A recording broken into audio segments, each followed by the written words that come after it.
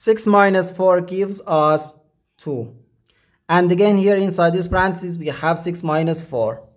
So 2 times 2, which equals 4.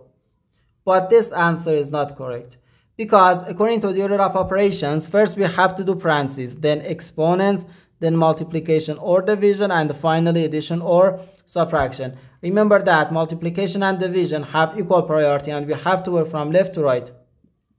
And the same applies to addition and subtraction. In this expression, we have one subtraction, one multiplication, and one parenthesis. Inside this parenthesis, we have one subtraction.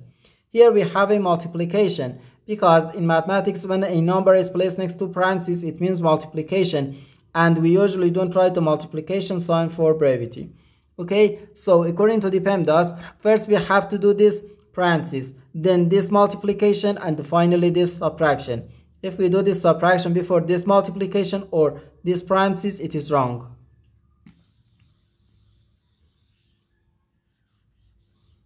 So first this parenthesis. Inside this parenthesis we have 6 minus 4, which equals 2.